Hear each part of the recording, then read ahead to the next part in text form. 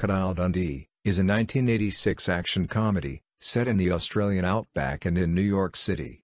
It stars Paul Hogan as fearless crocodile hunter, Mick Dundee, and American actress Linda Kozlowski, as charming reporter Sue Charlton.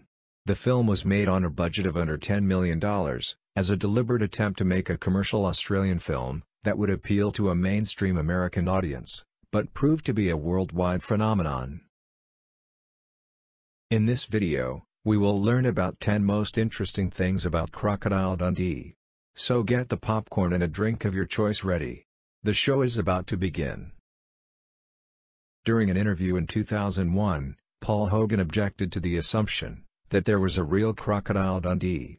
He assured the interviewer that there was not, and that the idea for the character came from his own head. Hogan admitted that on a trip to New York, he felt like a complete fish out of water and the idea began to form in his head. However, some believe that Crocodile Dundee is based on the life of a hunter, who famously survived 7 weeks in the wild, while stranded in a remote corner of northern Australia. When he came to Sydney to talk about his adventure, he appeared on a TV interview barefoot and stayed in a luxury hotel, where he slept on the floor and was mystified by the bidet. The Sydney Harbour Bridge is shown in the beginning of the movie, from the hotel window, while Sue is on the phone to New York. Paul Hogan helped paint this bridge, before he started his life as an actor, and was said to have kept his co-workers laughing a good bit of the time. Crocodile Dundee was the second highest-grossing film of 1986. Platoon was the third biggest film of the year, with Top Gun coming in first. It took $177 million in the US alone, and $353 million worldwide. The quotes around crocodile in the title were added for the American release, to ensure people didn't think that Dundee was a crocodile. Melissa Joan Hart originally appeared in the film as a little girl in Central Park, whose cut on her knee gets healed by Mick. The scene was shot but ultimately deleted.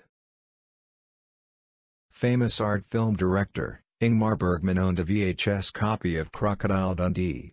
It was revealed to be part of his film collection. Paul Hogan believes that the people in the USA saw his character as a cross between Chuck Norris and Rambo. At one time in the early 1990s, Paramount was considering a crossover sequel with one of its other big 1980s franchises, Crocodile Dundee meets Beverly Hills Cop. Eddie Murphy did not like this idea. Linda Kozlowski, the lone American, during the Australian portion of the shoot, was a Juilliard classmate of actor Val Kilmer, who before the film appeared on Broadway, with Dustin Hoffman in Death of a Salesman. The wilderness section of the movie was shot in Kakadu, a national park roughly the size of Germany. The only crocodile Hogan and Kozlowski ever tangled with was the mechanical croc built for the film. Crocodile was so realistic looking that someone reported the crew to the authorities as suspected poachers. Crocodile Dundee made Kakadu into a popular tourist attraction. The film's success prompted developers to build a hotel there, shaped like a crocodile.